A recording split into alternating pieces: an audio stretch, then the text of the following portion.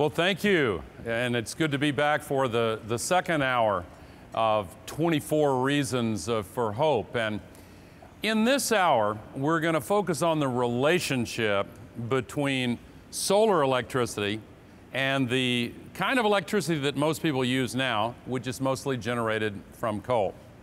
For many years, cost was the barrier to the adoption of solar electricity. But here's the great news. That barrier is falling down, just like the Berlin Wall fell down or was taken down. And in this case, the engineers and scientists have done so much work that they're reducing the cost so that that barrier is falling. In fact, in many parts of the world, solar electricity is now cheaper than or equal to the price of electricity from dirty sources of energy, principally fossil fuels.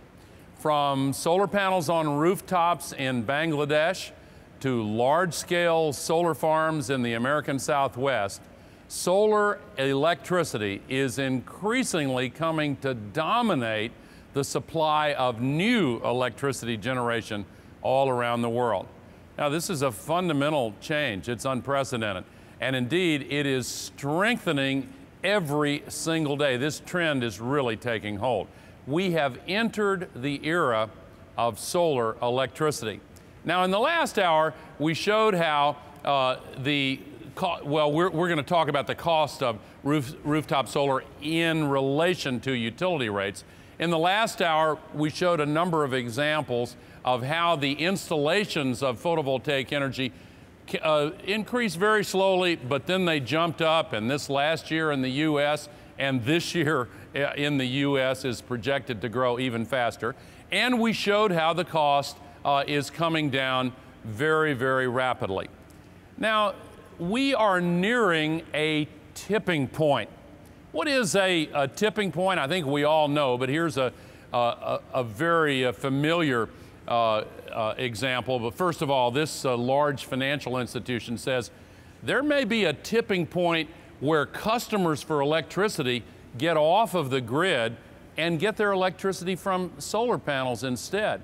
In fact, a lot of the electric utility companies in their conferences and when they talk among themselves, they're comparing themselves actively to the old landline telephone companies, and they're talking in their phrase about a utility death spiral. Well, it doesn't have to be that, but we do need to make this transition quickly, and we need to find a way to make it work. But here is a familiar tipping point. The difference between 32 degrees and 33 degrees is a difference of more than 1 degree.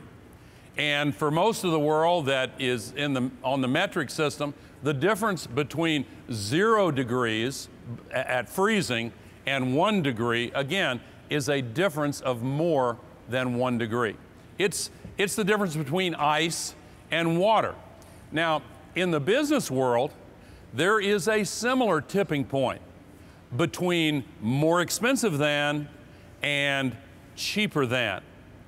That's the difference, not of just a degree, it's a difference between markets that are frozen up, as solar markets used to be, and markets that are liquid with lots of investment and lots of customers, lots of new purchases of solar panels, and that is what we're seeing now. We are already at a point, as of this fourth quarter of 2014, where the price of electricity from photovoltaic solar energy is equal to or cheaper than the price from other sources in 79 countries. You heard Mark Ruffalo and Sam Champion in the last hour using this phrase, grid parity. All that means is that's the average price of electricity from all other sources, and when solar reaches that point, that's grid parity. And when it starts to go below that point and is cheaper than the electricity from other sources, then the world changes. Let's look at which countries have already reached solar grid parity. As of 2014, there are a lot of island nations in the Caribbean and in the Pacific that bring this number up to 79 countries. But here's the thing, it keeps coming down in price every year. As I said in the last hour, the price of electricity from fossil fuels is going up, the price from solar energy is going down. Within just the next 6 years, we're seeing all of these other countries reach grid parity, and in fact, more than 80% of all the people in the entire world will be able to buy electricity from solar panels on their rooftops at a price that's equal to or cheaper than what they can buy electricity from other sources. This is really exciting. And then it keeps on going, because every year or two it comes down another 20% or so. And some of the countries that you don't see reaching grid parity are not failing to reach grid parity because the solar electricity is more expensive in those countries. Take Egypt, for example. They subsidize the fossil fuels. So we need to not only encourage a more rapid adoption of this wonderfully hopeful new source of electricity, solar photovoltaics, we need to get the world to stop subsidizing the use of the dirty fuels. $600 billion per year is now being spent by governments around the world to subsidize the polluting of the air and the other environmental problems and security problems that are associated with fossil fuels. If it weren't for that, there would be solar grid parity virtually everywhere in the world very, very quickly. But we're going to get to 80% of the world's people in 6 years anyway, and that is a very, very hopeful sign. And when you look at the new electric generating capacity that's being added in the United States in the first 3 months of this year, almost 3/4 of all of the new electricity generating capacity came from solar electricity. That shows that it really is the wave of the future. In fact, the U.S. is now installing one new PV system every 4 minutes. Now, this is an interesting story. Some people saw this, some people who live in Minnesota certainly followed this, but they had a public process to put out bids for new electricity generating capacity. And it went to a neutral, nonpartisan, objective, administrative law judge to make the decision. Oh, and there were proposals to use natural gas and other kinds of fossil fuel. And by the way, Minnesota, you know, is right on the Canadian border. It's pretty far north. Well, solar proved itself on the merits and won that competition. And the judge said that's the greatest value to the ratepayers in Minnesota: solar energy, solar electricity. In Australia, now more than 1 out of every 10 homeowners has already installed a photovoltaic electric panel on his or her roof. We're seeing this particularly in the developing countries. Look at Bangladesh. In the last hour, I talked about the example of how these developing countries adopted mobile phones so quickly because they never had the landline phones in the first place. Well, there are lots of people in Bangladesh, and in India, by the way, 400 million people who have no electricity whatsoever. So along come these new, cheap solar panels, and they're buying them up like hotcakes, as we used to say in Tennessee when I was a kid.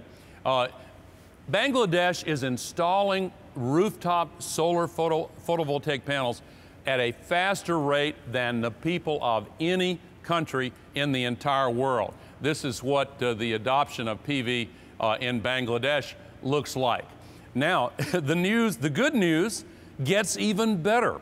One of our most respected business research institutions in the United States did a big study of this, and this sounds a little bit like gobbledygook, but let me translate it here. What they say is that within a decade, we are likely to see energy price deflation. We're likely to see the price of energy start to go down significantly. as solar electricity and wind electricity start displacing more of the electricity from the dirty fossil fuels. So we not only help to solve the climate crisis, we not only clean up the air pollution that is creating such problems in this country and every country in the world, we also see a decline in the cost of energy, and that means a boost to the economy and the creation of more jobs. And we're going to be talking about that in a future hour. So already in Germany, in northeastern Australia, in California, there have been a significant number of days in which the cost of electricity, because of this abundance of solar panels, has gone down to zero and even below zero. So this energy price deflation is an extremely hopeful sign for the economy as well as for the environment. But think again for a moment about what it means to be at the threshold of a tipping point when everything changes. Going back for a moment to those mobile phones, I spoke to a group of young people in a large audience recently, and I asked for a show of hands. How many of you have stopped buying telephone service from the landline company and just use mobile phones? And more than 3/4 of them raised their hands. And an increasing number of older people are doing that too. Well, think about what a surprise that has been in the economy and in our lives. Now project forward a little bit and imagine a time less than 10 years from now where there is a similar audience and you ask how many of you have canceled your contracts for electricity from the coal-fired electric generating company and rely solely on solar panels and renewable energy and energy storage. And when a majority of hands go up to answer yes to that question, that will be the sign that we have crossed the tipping point. Now, there's also a tipping point between despair and hope. And some people go from climate denial straight to climate despair without pausing on the intermediate step of actually allowing themselves to hope and actually solving the problem that we're confronted with. So before I close out the presentation in this hour, let me put this entire issue in a broader context. I've come to believe that there are really only two questions that people have had in their minds about the climate crisis and the opportunities inherent in solving it. Number one is, do we really have to solve the climate crisis?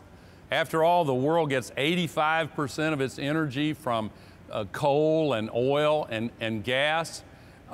It's been a long run. Looks like it might be hard to make that change. Do we really have to do it?